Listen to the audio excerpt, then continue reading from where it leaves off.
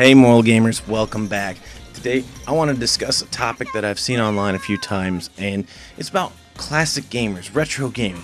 Who's a retro gamer? Who's a classic gamer? Well, fact of the matter is a lot of people have a lot of different thoughts on that, so that's what we're going to discuss today. And yeah, feel free to leave your comments below. I want to hear what you have to say. I do read the comments, believe it or not. So, by the way, if you haven't recognized, we are playing Ducktales. Woo! Okay, energy. Yeah, we're playing Ducktales, the remix, the new version. And, yeah. Anybody remember these? This is Chip 'n Dale's Rescue Rangers. I don't actually have Ducktales, but essentially the original game came on one of these NES cartridges. And so, to be able to find it these days is a pain. But hey, it was fun back in the day, and it's fun now, so if you don't enjoy the conversation, at least enjoy the game. That being said, let's go forward. So, I've heard a lot of people saying different things about what does and doesn't necessarily make a retro gamer a classic gamer.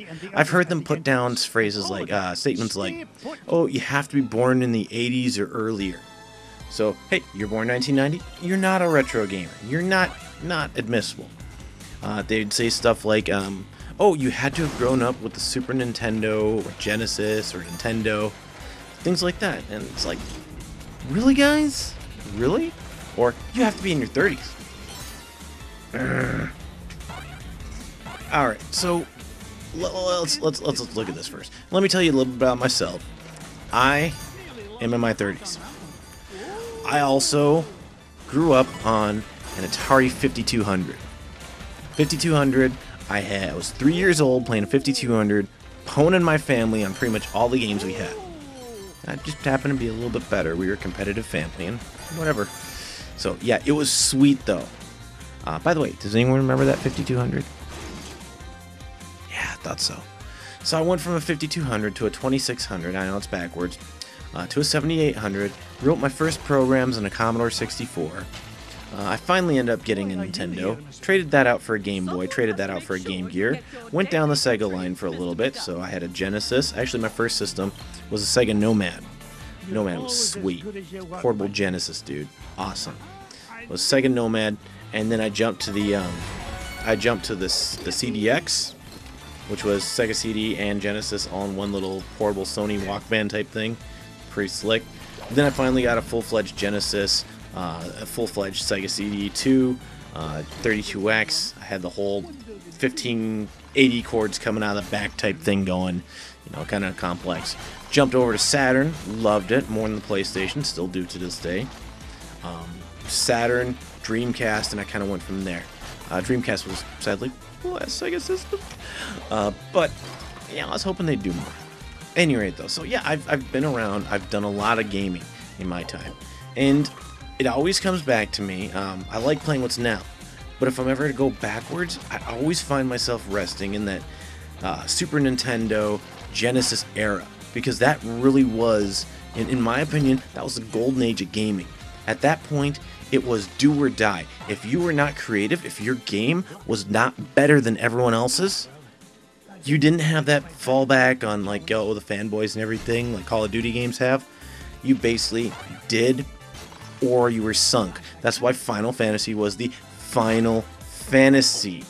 They basically, if Square didn't make it at that point, they were out of business. So it was their final game, saying, okay, this is either going to work or fail. And that's the way gaming was back then. You differentiated yourself, or you're gone. That's what I like about modern day indie titles. You have to differentiate yourself, or you're gone. But I'm going to digress here. So, retro game is basically any game, take retro actually, any game that's from a past generation, 2 or 3 generations back is technically retro. So we could be calling PlayStation 1 games retro. But with gamers, they want to put a label on it, put a definition, so mostly it's Super Nintendo, Genesis, and before. Those are great games. Those are awesome games.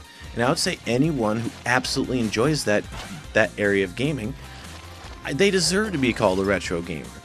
I mean, if you're still playing Super Metroid, as God intended it, on a Super Nintendo, Probably had your backup battery replaced a couple times, but we understand. You are a retro gamer, my friend. You're a retro gamer if you own at least one old school system that you are playing. And I don't care if it's a remake or not, because you're still playing the old school games. Now, if you're an emulation type person, no. You're not a retro gamer, you're technically just a pirate. Sorry guys, but there's legalities against it. Personally, I disagree with the laws against emulation. I think if a game is over 10 years old, who cares? You really want to do something? You really want to do something to reinvent your new game and bring it to a modern audience? Hello guys, are you looking here? Capcom's already done it.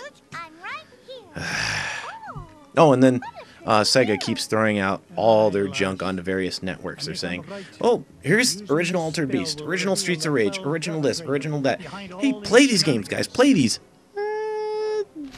They're fun, but you're not putting out all of your best, guys. That's what the Genesis Ultimate Collection was.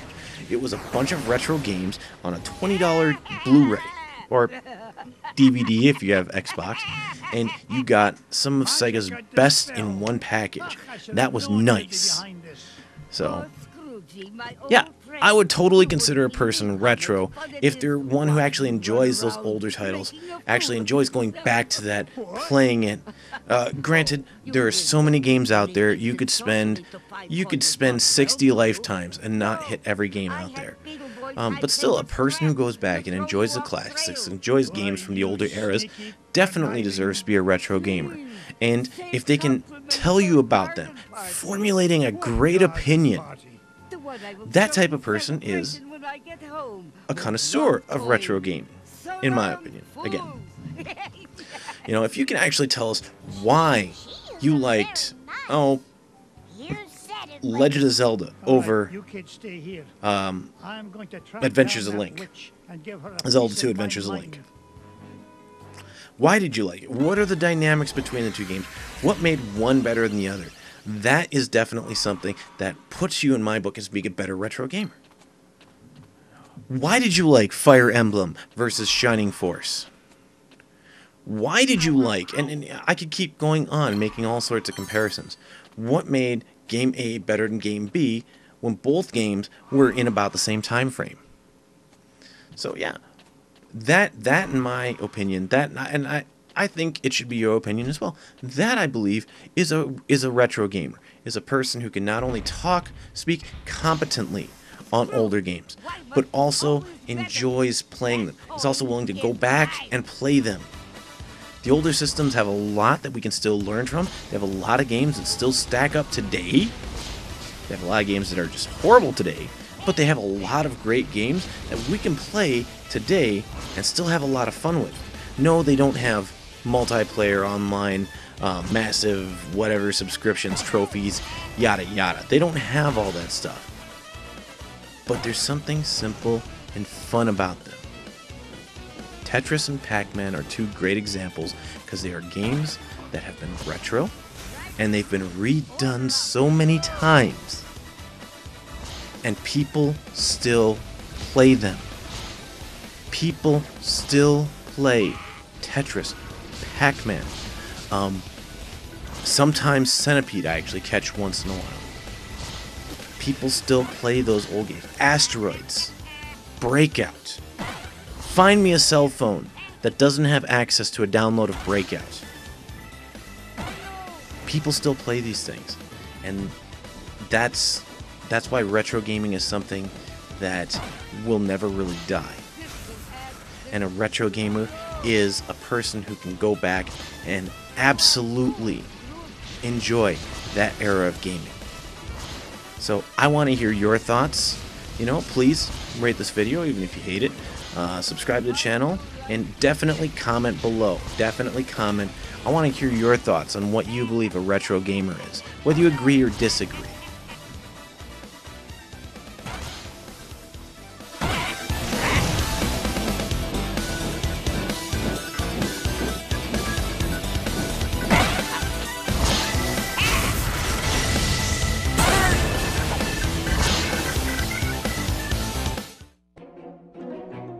Last these inferior mirror and beam spells. It's the last time I shop for spell ingredients at discount store. You haven't seen last of magic of the spell. You may have coin of lost realm, but your #1 dime will soon be mine.